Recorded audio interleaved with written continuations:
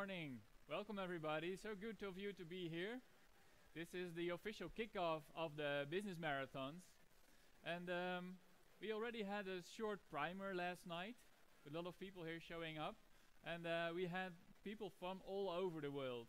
So I want to hear first to start with the Dutch people. Are there Dutch people here? Let me hear you, Dutch people. Yes, all right. There you go. Then I want to see your hands if you're from outside of the Netherlands but still in Europe. Who's here? Yes, I met you. Oh, great, awesome. Right. I already see very familiar faces from yesterday night. Are there people here from outside of Europe? Please raise your hand. Oh, wow. That's awesome. Where are you from? India, welcome. And you? Brazil, another Brazilian. Wow, you like nodding also from Brazil? Wow, it's a Brazilian invasion here. I like it a lot. It's great, great. Okay, so to get things started, the business marathon is going to be the experience. In a matter of 2 days, you have the opportunity to build your own startup. And it's not going to be as scary as it sounds, because we're going to guide you through the process. We have some amazing problems you can work on. You're going to use your creative skills, form a team, and in the end you have the opportunity to pitch in front of an audience and a very expert jury. And on Saturday night you're going to have the opportunity, if you're in the finals, to be on the main stage, to win a big prize and to be there in front of investors. So the agenda for today. We are going to introduce the business marathons a little bit more. They're going to tell you about the logistics and everything you need to know. Then we have some really great keynote speakers to introduce you to the theme of mobility and the theme of energy.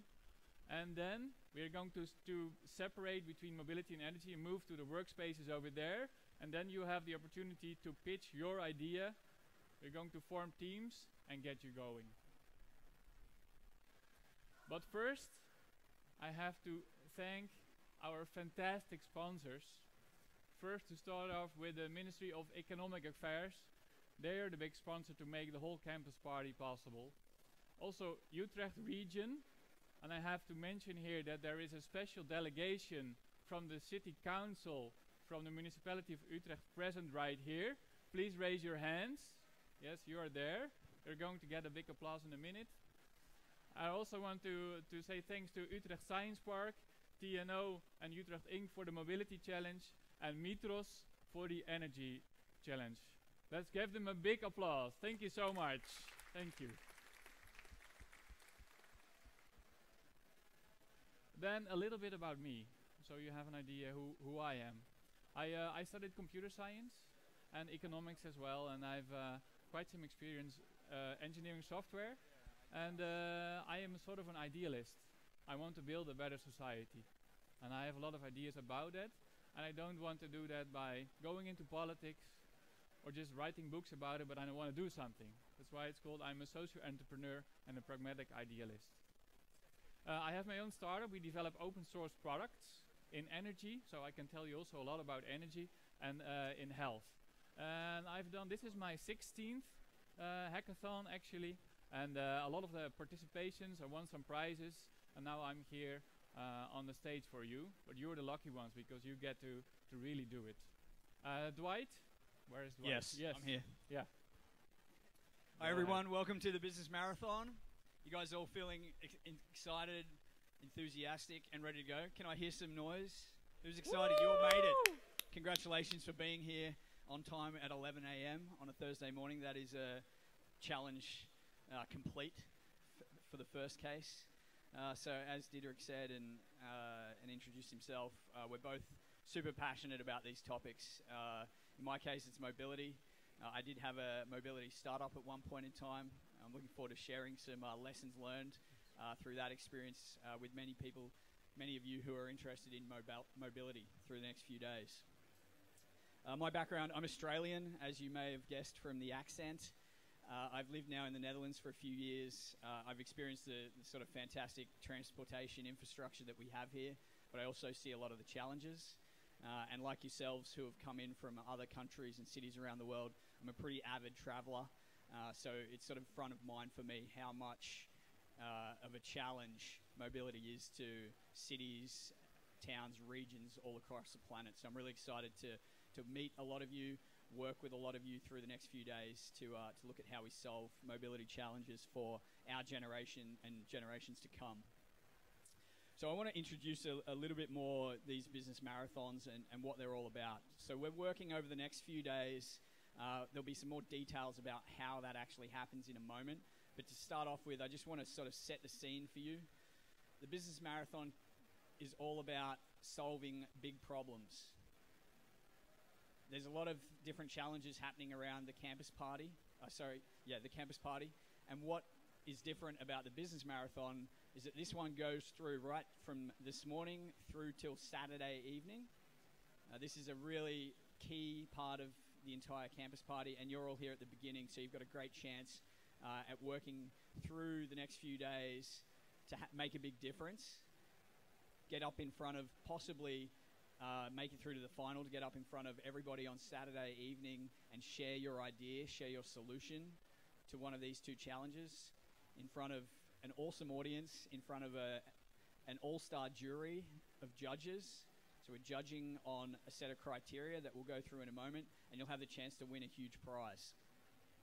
So that's the business marathon. It's all about big problems, big challenges, your creativity, your inspiration, and your solutions. So let's look a little bit more at mobility. As I said, I've seen the awesome infrastructure that we have here in the Netherlands, yet there's still big challenges. There's still things that don't work quite the way they should, and that applies to cities everywhere around the world. In the case of the Netherlands, and in particular here where we are in Utrecht, who's from Utrecht actually? Awesome, about nearly half, which is good.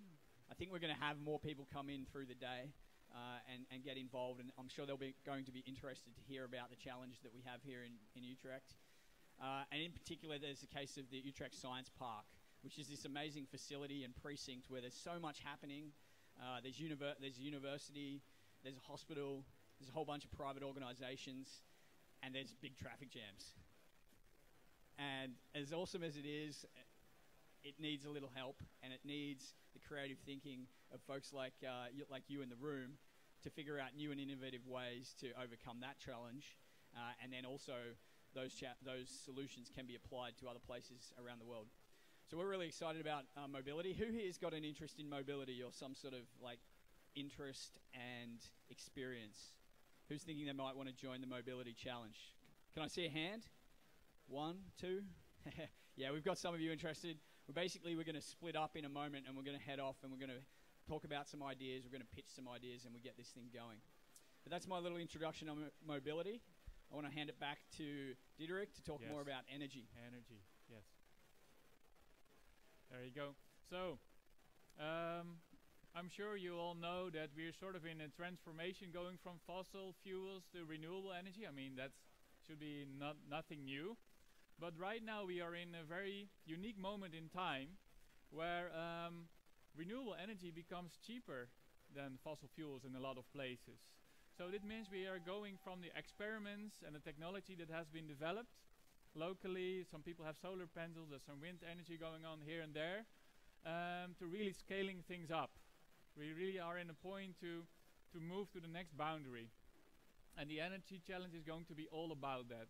We have a lot of experts here who know what's going on. For example, in Utrecht, the challenges that are there of renovating and retrofitting existing buildings and houses to become energy producers. How do you do that? How do you get this behavioral change that the building owners and the lenders want to do that? And also the grid infrastructure. Because with the renewable energy, you're going from central production to decentral production. So at any moment in time, you need to coordinate who's producing what, where is energy needed, and these flows have to be coordinated. This is the smart energy grid. So if you're interested in working on some real-world problems, to apply your creative skill to that, and to see what you come up with, to scale it to the rest of the world, the energy challenge is for you.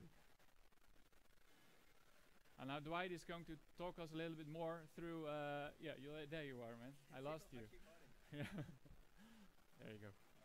Okay, so I'll take you through what is actually going to happen through this weekend, or this next few days right now into the weekend, and the business marathons. So we're starting this morning. This is the kickoff. In a few moments, we're going to have a couple of awesome speakers and inspiration for you about these two challenges and the topics of mobility and energy. Then we're going to kick it over to you. We're going to get you to pitch your ideas. We're going to brainstorm a little bit about what the challenge involves and what ideas we could tackle. We're going to pitch 60 seconds. Then we're going to go through this interesting process of voting and forming teams and getting started to actually work on solving the problem. This event, the Business Marathon, is really all about action, getting things done. So as you can see, we start off by understanding the problem that we're looking to solve. We've got some workshops this afternoon that will dive in further. We're going to help you. We're going to work with you alongside a bunch of experts on the business side about how to create sustainable, scalable, and viable businesses. We also have experts around data, around the technologies that are relevant to these two particular topics. As we work through the weekend, we're thinking that... Yeah, it's the week. Yeah, I have to excuse Dwight because he's done 25 startup weekends, so that's always a weekend. So sometimes you'll hear him saying through the weekend, and you get to pitch on Sunday night. We have to forgive him for that, okay? Yeah, it's a little bit deeply ingrained in the brain, I'm afraid. But in any case, we're working together. We're having fun. We will be focused on the business side. So how scalable and sustainable is the business model, backing up the solution that you've come up with. And then also on the product side, what have you been able to build? So do we have a prototype? Do we have some nice concepts, some concept drawings, and some prototype that explains and demonstrates how your solution will work?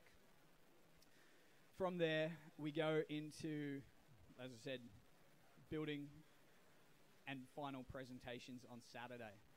But I want to kick it back a little bit now and ask you lot, everybody in the audience, why are you here today? What has brought you to the campus party? Can I ask, has anybody got a quick sort of idea of why you're here? Is there somebody over here? Can I ask you, why are you at the campus party? I got a ticket. Yeah. You're interested in challenges and things? What's happening? Yeah, I studied electrical engineering, so I think it would be quite awesome to be here. It's my first time, and yeah. Awesome. Anybody else? Who else has got something interesting to tell us about why they're here at the campus party and the business marathon? I'm a lifelong learner. I normally attend events where there is learning, especially when where I can put in my skills into practice. Awesome.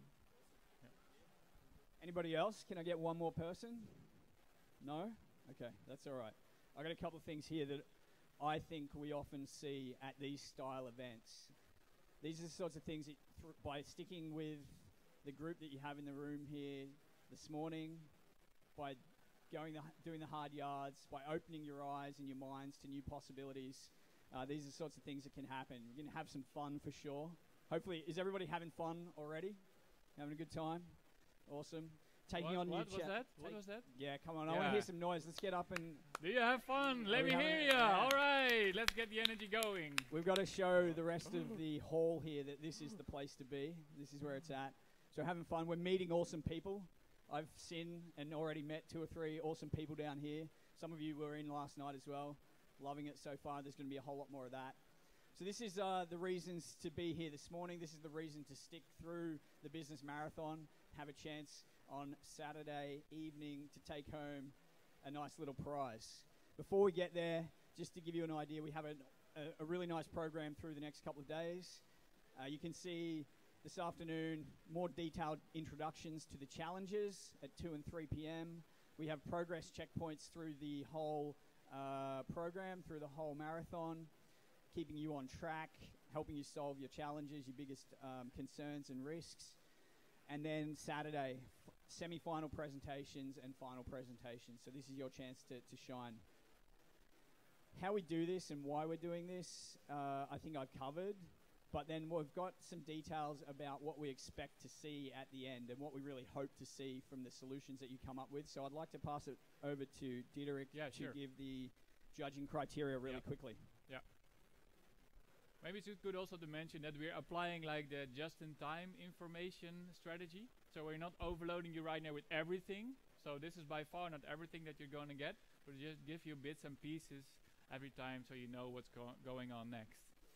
So to keep an eye on, as far as the judging criteria are concerned, they're going to look at this: potential for impact and value for society, product and business model viability, originality, user experience and design, learnings and insights gained from potential user and customers, and executions and progress towards launch. Any questions? Does that all make sense? Does that sound like an awesome challenge to have in front of you? We've got a question. I'll give you the mic. Actually, it's because for some ideas that we have, it's quite hard to split between energy and mobility, because sometimes tackling the mobility issue would actually solve the energy problem. So at the end, when we have to choose which group follow, it would be a bit tricky, I would say. Did you have difficulty to choose? I mean, it's not difficult, but the thing is, there is like a main focus, but it also solves a bit of the energy it doesn't matter. issues. It doesn't matter. I mean, I think the most interesting things can be a combination of energy and mobility. And in the end, we don't mind if you go off to that workspace or the workspace over there. In the end, it's all about the solution that you create, and if you can convince us you create an awesome solution that tackles both challenges, sure, that's awesome, that's great. Yeah, don't worry about it. What I wanted to say finally before we go to the keynote speakers is that you can win 2,500 euros with your team. That's a prize for mobility, and also the prize for energy. So there are two main prizes on the stage on Saturday night. It's like the big prize. And the partners have also offered to help you further along, so that the idea, the solution that you came up with doesn't fall off a cliff after Saturday, but they offer the opportunity to talk to you and to continue working on it. So I think that's pretty awesome. Great. All right. So I think we've now got a pretty good picture of what's happening through the next few days. I need to ask a favor from everybody in the room. I just had a little message from one of my co-organizers. It sounds like there's a whole bunch of people sleeping still, or maybe they haven't quite found us over here. So if you're here, you guys have been fantastic. Yes. Can I suggest and really encourage you to send a message, drop a quick tweet, maybe in your buddy's message box. Try and grab a few friends. We're going to start pitching. They've still got plenty of time to get down here and be part of the pitches in about 45 minutes, and later on through the day as well. So we're not too strict about starting exactly on time with the teams and things like that. We want to have a great pitch session in about half an hour. But if you're able to bring more people along through the next couple of days, that's going to be totally fine as well. It's all about action. It's about getting stuff done, and we want to try and get things out of your way, solve little challenges so that you guys can apply all of your enthusiasm and all of your great ideas and make as much progress towards solving these challenges as you can over the next few days. So if you do that now, if you know people are kicking around or they're not sure what to do, inspire them to come here and be inspired along with you and make things happen. All right, that's enough for me about getting this whole thing rolling. I want to announce our first speaker. This is a very special guest, Floris de Gelder, the director of the Utrecht Science Park. Can we hear a huge round of applause for Floris, please?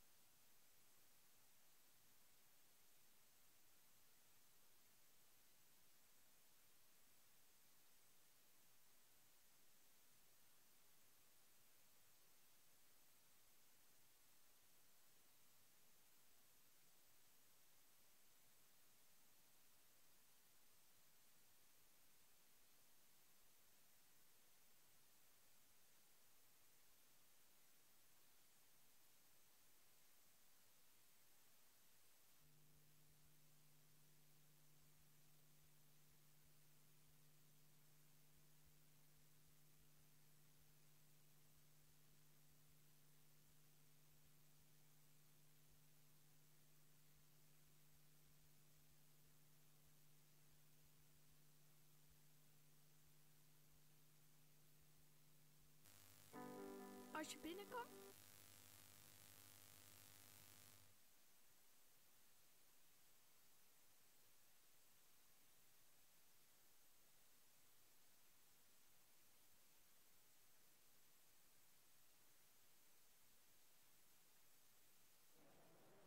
We're all set. Thank you for your patience. And now I'd like to ask once again for a large round of applause, Campus Party Business Marathon style, for Floris de Gelder.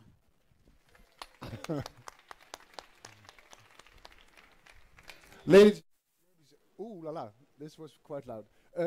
Ladies and gentlemen, good morning. This morning I listened to the radio, and there was one of maybe you on the radio already awake at 9 o'clock. He was the only one in this room and told he had a very bad night because his air mattress was leaking, and then he went up again and already started thinking about this challenge. Well, maybe we will meet. But I'm very happy that you are here and that more people have woken up in the past 2.5 hours. And I would like to tell you briefly something about Utrecht Science Park. And it was already told, Utrecht Science Park, it's about the university. It's about companies, small ones, large ones, and it's about hospitals. It's about curing people. And it's the largest concentration of hospitals in our country. And I think our science park it's not there because of the buildings, but it's there because of the knowledge, and the knowledge that helps us to cure people and to make people more happy and wealthy. And I have a little movie. It's a 1-minute movie to introduce one of the institutions that we have on our science park. We call it the Princess Maxima Centrum, and it's being built today. It will open in 2017, 2018. This will be the largest children cancer hospital in Europe and one of the 3 largest in the world. And I have a little movie about this building that we are building. We started 3 months ago to give you an impression of something very special that's happening on our science park. And after that I will give you a little bit more information about the park itself. But first I would like to show you this little movie. So kun je er misschien even mee helpen?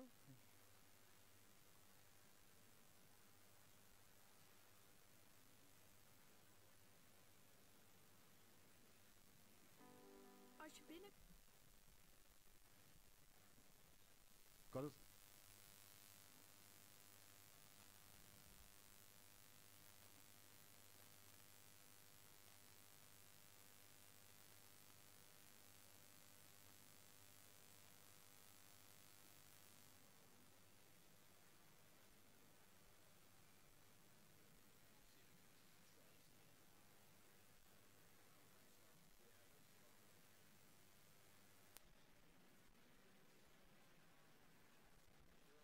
Yeah, we'll get this going in just a moment, folks. Let me see.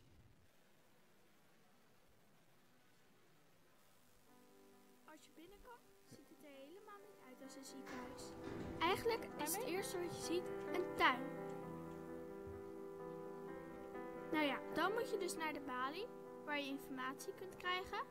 En dan ga je naar boven, langs de school, waar je naartoe kunt als je langer in het ziekenhuis blijft. De trap hier, die is pas gaaf. Er is eigenlijk alleen een trap naar boven, want zo ga je naar beneden. Hoi, welkom. Nou ja, dan ga je naar je kamer.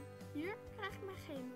Daar word ik altijd erg ziek van. Fijn dat papa of mama dan op mijn kamer kan blijven slapen.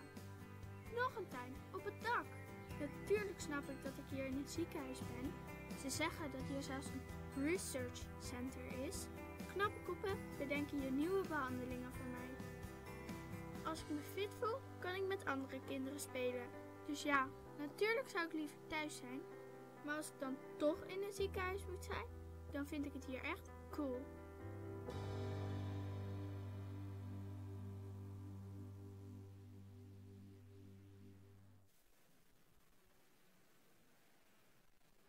Well, this was, I think, a very clear introduction. And I have a couple of minutes left to tell you a little bit more about our Utrecht Science Park. And you see here this very beautiful picture. It's from the south side. It's about 3.5 kilometers from the place where we are at this moment. And this is how it started. 55 years ago, our university got more and more students, and they started building concrete buildings 3 kilometers from here, outside of the city. Nobody had ever heard about Science Park or campus. They were just building cheap, large buildings very fast. And now, 50 years later, this is what it looks like. It's a very large area. It's the largest science park in this country. And of course, the Netherlands is a very small country. But for this country, this is quite big. And even, I think, for Europe, this is a quite impressive science park. And I will show you some figures. It looks a little bit different than I expected, but it doesn't really matter. I think some figures are very interesting, especially for the challenge that we will have this week. And it's about the growth of the employment in our science park. Every day we have 72,000 people visiting this science park, using only one big road and two very small ones, and 1 or 2 bus lines, and a couple of bicycle paths. And these 72,000 people are coming every day, and it's growing and growing. So in the next 5 years we will have 5,000 more jobs in this area and 10,000 more students. So this is quite big, especially for this country. We have the busiest bus line in Western Europe, and we have, and I will show you some pictures about the bicycles, an impressive lot of bicycles. 500 meters from here you will find the largest bicycle station, the largest bicycle stall in the world. It's being constructed today. So mobility in Utrecht is not only about cars, but it's also about bicycles, and it's also about public transport. And I hope that you will have some brilliant ideas to help us to keep this very special area accessible. Because it's important for our students that they can find the university at the right time. It's important for the people who live there. We also have 3,000 students living on the campus, that they can reach the campus. And most important, it's necessary for the doctors and the patients to reach the hospitals that we have on our science park. And one of the hospitals I've just shown to you, and I think everybody will acknowledge how important it is that you can reach a hospital like this. Something about employment. I told you the science park, it started with the university. It's about knowledge. It's about bringing knowledge to society. It's not about making money, but it's about combining, using our knowledge with creating a very vital economy. And here you can see what happens to the economy when you have a successful science park. It started with our university. Today we have about 100 institutions on the science park, 2 universities, the academic hospital, the Princess Maxima Center, some 80 companies and 10 research institutions, and it's still growing and growing. And one example, and you've probably read it in the newspaper 3 days ago, this company, which is on our science park, they developed a new cancer treatment which was accepted to the European market 3 days ago. This company started 15 years ago with 2 people in our science park, and today it's a 10 billion euro value company, one of the largest biotech companies in Europe, which is also on our science park and growing very fast. This building doesn't exist yet, but by the end of next year it will be opened, and the ground floor will be open to the public and to all entrepreneurs and everybody who wants to come in to share knowledge with this company. I told you it's about university, it's about hospitals, it's about companies, it's about starting companies, but it's also about creating an atmosphere of friendship, of really sharing knowledge, sharing, like we do today, each other's knowledge, and enjoying from learning from each other. And this is our campus party.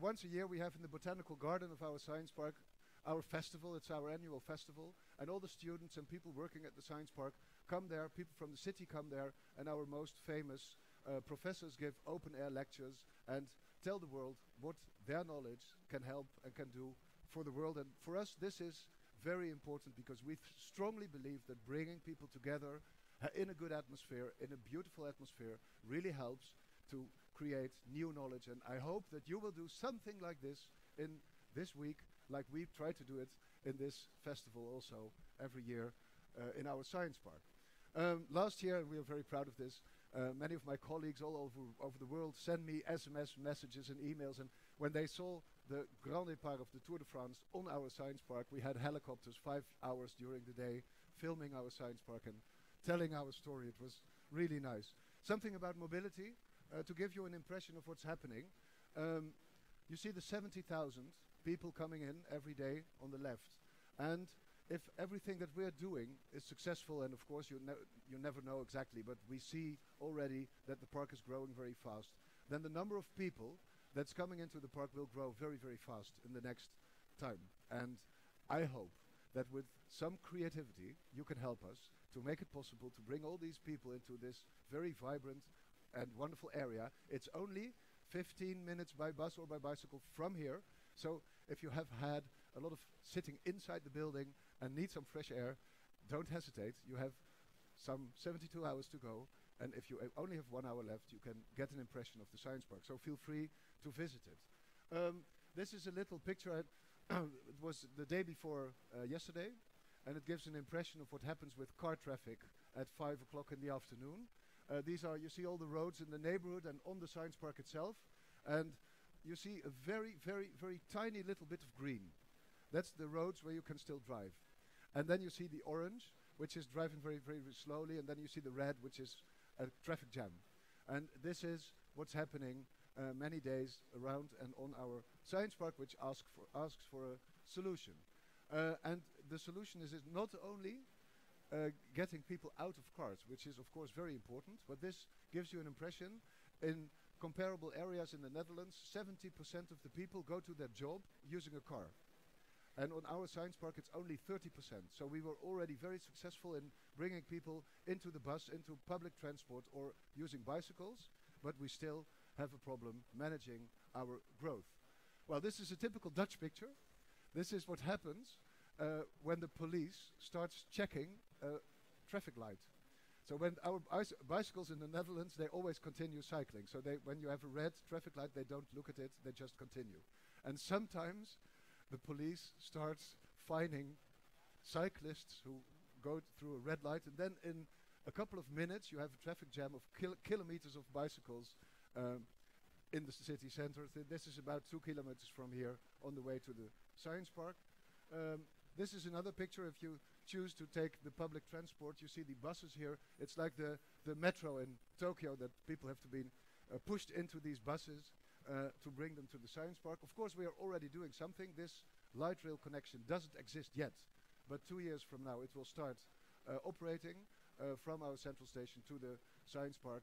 But we made some calculations that in 2018 this will start operating, and in 2020 it will already be full. So this is not just enough. Well, this was the last picture that I have, and I know one of my colleagues is coming this afternoon to give you a lot more of information, also figures and more information that you can really use to help us think about creative ways, innovative ways to keep our science park accessible. We are very proud of this science park. It's a beautiful area, and I'm very grateful that so many people from all over Netherlands, but also Europe and the world, came here today to help us to think about one of the most beautiful areas in this city in a creative and innovative way. Thank you very much, and I hope you will enjoy the days in Utrecht. Excellent. Thanks again, Floris. All right, so we've just heard a little talk, in fact, an excellent talk about mobility and how it affects the science park. I think you saw... You want me to... Yeah, you want to... Okay, sure.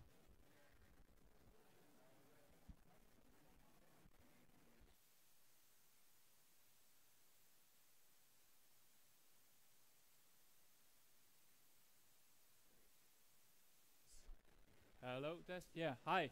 Okay, we're here. So I'm happy that Jorg took his own laptop. And while I'm not going to introduce him just yet, I'm going to give him some time to set up. And while he's doing that, I'm just going to introduce him for you. So our next keynote speaker is Jorg van Heesbeen, a very nice Dutch name. He's from Jetlix. And Jetlix has created a platform for electric car charging. And as I understand, he has been on an awesome ride with his company. He also did things with or for Tesla. And before I have to start making things up about him, I think he's ready to go. So give a big applause for Jorg. Thank you, Diederik. Do you Good. need this one? Well, I think it's not connected to my MacBook now. No. I'll figure it out. All right. Good morning, everyone. It's a very honor to be here. I actually graduated 4 years ago from the Utrecht Science Park. And apparently people now invite me to tell something about energy and mobility, because indeed those two worlds are connected. So I work for Jetlix. Going to tell you very little bit about what Jetlix does, but what I'm actually going to tell about today is what we see happening in the world of energy. What kind of breakthroughs do we see? But also, more importantly, what kind of challenges are there out there in the world of energy, which we hope you will solve, where you invent some good things to solve that.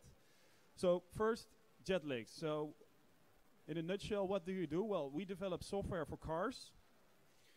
Not the one you found in Volkswagen last year, but we actually develop software for electric cars to connect them with the energy market, to make sure that we charge the car with green and cheaper electricity, which is basically the best of both worlds. So help the integration of renewable energy, but also help to lower the cost to charge your car, which is great. So we do that with Tesla and some others. And our application actually was launched last month, so feel free to check it out. We could still use some early adapters and feedback. Maybe you're wondering, where does the name Jetlix come from? Well, we are not we're not related to Netflix, or it's not our parent company. No, Jetlix is actually named after Mr. Jet Lick. He's the godfather of electric mobility. He actually invented the electromotor almost 200 years ago. So I think you were studying electro engineering. Have you actually heard of this guy? Well, 200 years ago, he was the first person who set current into an electric motor into motion, which is pretty cool. So we named our company after this guy.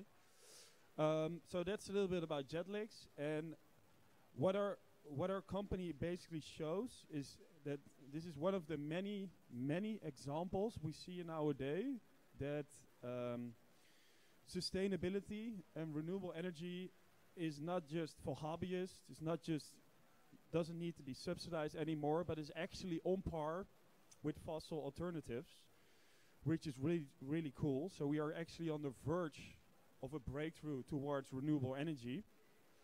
And our app is just a very small example.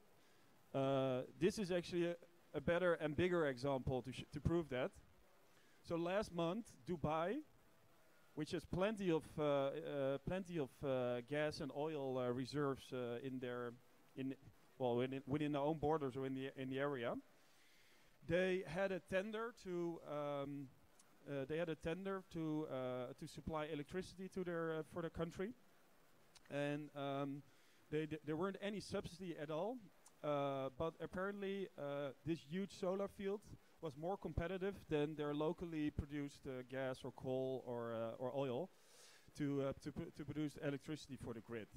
So this is really a huge breakthrough we see, and this is just the first example. But many, many more regions after Dubai will see that with the cost of solar coming down, will become more competitive. And I think we see a similar trend with electric vehicles. Within a few years, with the Tesla Model 3, we see that those technologies and also wind energy will become on par with their fossil alternatives, which is great. So I truly believe there's light at the end of the tunnel, that we are really shifting towards renewable energy, and that nobody can really stop this thing from happening anymore, which is very good. But we're not there yet. Energy demand is still increasing. Global energy demand is still increasing. And solar and wind sources are great, but they also have some challenges. So this is an example of 10 days of 10 days ago. So there was a nice sunny and windy afternoon in Germany on the 15th of May. And this graph basically shows how much electricity is consumed in Germany and how much is produced by renewable sources. And this is not what you normally see in Germany, but right now there was a lot of wind and a lot of solar energy. During the day you saw the solar popping up. And actually on the Sunday there was a little bit less demand. People were out sailing, I don't know what they were doing, going to the beach. And almost 80% was supplied by renewable sources, which in general is good. But what happens at the same time, because there's such a, I would almost say, an oversupply of electricity, the price of electricity actually went negative, minus 35. So if you were the owner of a solar farm or a wind farm, you invested in these renewable sources, which is great, you actually had to pay to put the power on the grid. Which is, I think, is not good for the total cost of ownership of wind and renewable energy. And another challenge we see with those renewable sources is seasonality.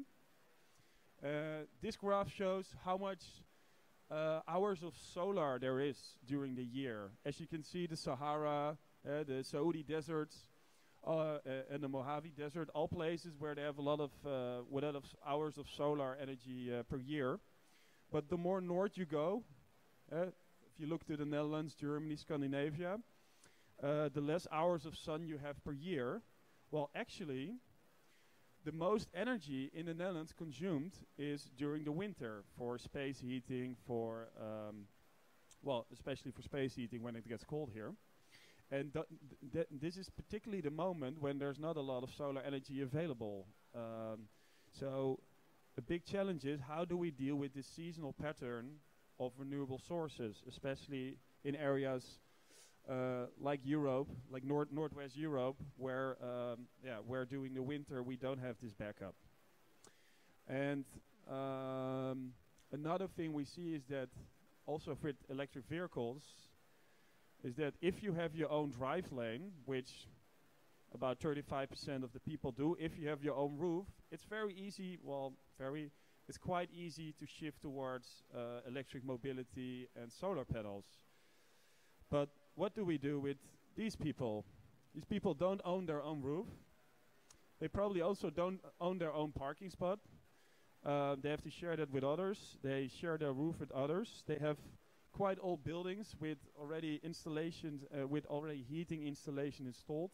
So how do we shift those people? And I would say 70% of all the people in Western countries live in apartment blocks or at least shared spaces. How do we make sure that these people also shift towards renewable energy, can invest in that? And another challenge is that if we put a lot of wind energy or solar energy on these roofs, this is great when people are at home and using the energy, but sometimes they are at the office or they are at the industry where they work, where there's also a lot of consumption. So this requires a huge investment in the grid, because these distributed sources, which are competitive, also require a lot of wires to make sure that they can transport the energy to where it's needed. And well, last but not least, this is also a big issue. If we're going towards electric mobility, which is nice, but how do we deal with the fact that that parking spots are maybe shared with people who don't drive an electric car? And how do we deal with that? Because not everybody is driving an electric car right now, and the space we need for that is also a huge risk. So it was my story. I will be here all afternoon. I can tell you a lot of things about the grid and about energy. And as I said, I'm very excited about the future of renewable mobility, renewable energy. But we cannot wait for 10 more years before it gets on par in areas like the Netherlands. So we need to hurry up because the water level is rising. And I hope that you come with great inventions, with great ideas to support this. So looking forward to working with you. I will be at least there this afternoon to answer all your questions, whether it's about Tesla or about renewable energy. And looking forward to that. So thank you very much for your attention. And if you have any questions for now, feel free to ask them. Yeah. Hi, thank you very much. My name is Arlene Tandem from the Economic Board Utrecht. Can you please tell us a little bit about the Utrecht region smart solar charging pilot? Because I know for sure that people really like that case. Yeah, this is actually a very good example. We're actually working together with that project. So actually just, I think 300 meters from here, there's an area called Lombok. It's a very, very nice, lively area in Utrecht. And they put a lot of solar energy on the roofs of these houses. So local people invested in solar and were quite fun to do that. And they also invested a lot in public charging infrastructure. The local government, the economic board, and some local entrepreneurs, they decided to team up and to put charging stations in the neighborhood. And the project there, which is a very good example of one of these challenges we have. So the project there is called Smart Solar Charging, and what we do there is that we actually charge the cars in the area when there's a lot of solar energy. And the next step, what we're going to do is, if there is excess solar energy, if I go back to this picture, if there's a moment like this when there's locally a lot of solar energy, and we actually see those situations to happen, we try to charge the cars. But then in the afternoon, when the sun is going down, we're going to discharge the cars. So cars have batteries. These batteries can be used for not only for driving, but also for the smart grid itself. So this is a very cool example where BYD, one of the largest manufacturers of electric cars, Renault and Nissan, actually collaborate with the local government, with local entrepreneurs, also with Jetlegs. Our app will somewhere also be involved there. So this is a perfect example, and feel free to join me, and I could show you. I could actually show you the stations and the solar panels we were working with around the corner. All right. Thank Give you a very much. warm applause for Jorg. Thank you so much.